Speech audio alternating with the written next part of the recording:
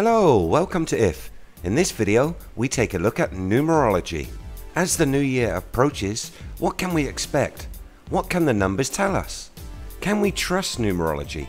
And is there proof that the predictions will come true in 2018? And talking of 2018, don't forget to hit that subscribe button so you don't miss any of the videos in the new year and beyond.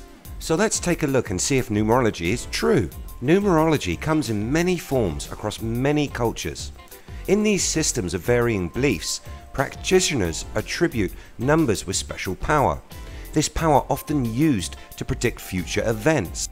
Astrology, tarot, and even the Hebrew Kabbalah are closely linked with numerology. The numbers 1 to 11 and 22 are considered highly important by numerologists. They believe these numbers can show positive and negative personality traits.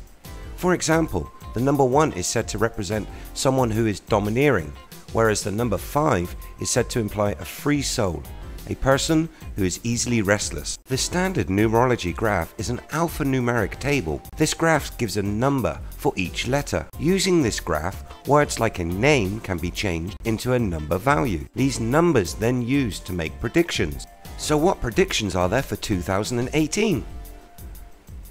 Here are some numerological predictions month by month. In a year that has already had a barrage of information, both false and factual, as its most significant influence, January and October peak in this regard. Long hidden facts come to the surface, secrets are revealed, and high-ranking people are exposed during these months.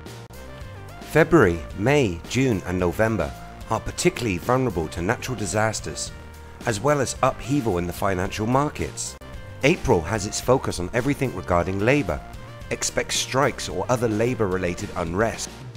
March and December are centered around the abuse of freedom, nationally and internationally, as well as breakthroughs in bringing freedom to places where there was little previously. There will be rapid change and much unrest.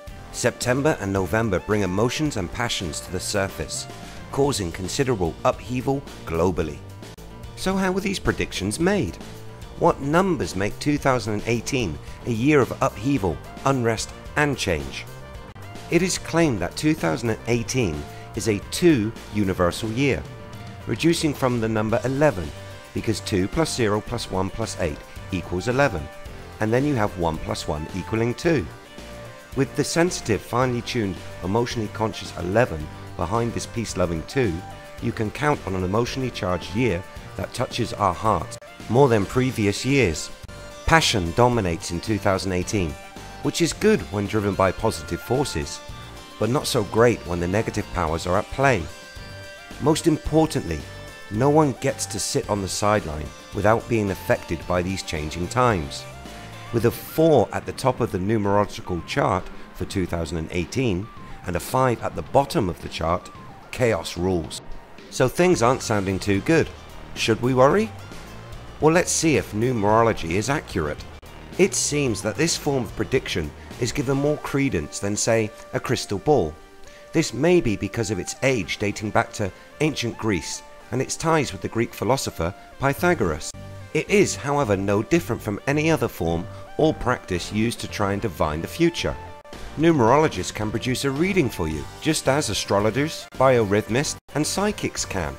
These readings are often seen as accurate and amaze people, but there is something else at play here: selective thinking. When people receive a reading, they may find themselves ignoring the parts that don't fit their life and focus on the parts that seem to fit. They may actually fit, or they may fit in a preconceived image of how a person would like to be. If the reading has information that fits, people may fall for it, believing the future has been seen. But there is no evidence that these readings get anything right when predicting the future. Instead, they often tell us what we want to hear. If this system works, how can numerologists account for the different languages and different alphabets? Calendars also pose a problem. Which date format do you use for these predictions? To think the universe is organized by numerical interpretations of names is crazy theory.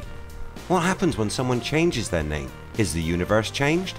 Are a new set of outcomes created each time this happens? It is true that much of the universe can be broken down to mathematical formula, These formulas can be studied, repeated, or not.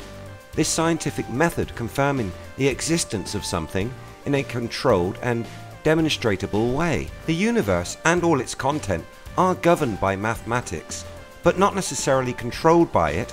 Galileo saw nature as a written mathematical language, but to leap to the idea that if a name is given a numerical value, it can change or influence nature because numbers and math are being used is wrong. Numerology is a system of guesswork, a kind of method of cancelling. Like all forms of prediction, they are a way for people to talk through their hopes for the future and regrets from the past. A reading given to help the person concentrate on that future. These practices often need an object for people to focus on, a tangible link to the future. This comes in many shapes: a crystal ball, a bowl of water, animal bones, and numbers. They are all the same, props in a show. We can all speculate on the future, and these ideas are formulated by our pasts. We don't need these kooky methods. Now for my final prediction. 3 + 6 + 1 means you're going to hit that red button and subscribe.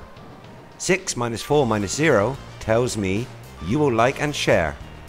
Thanks for watching. If, the only question we need. Until next time.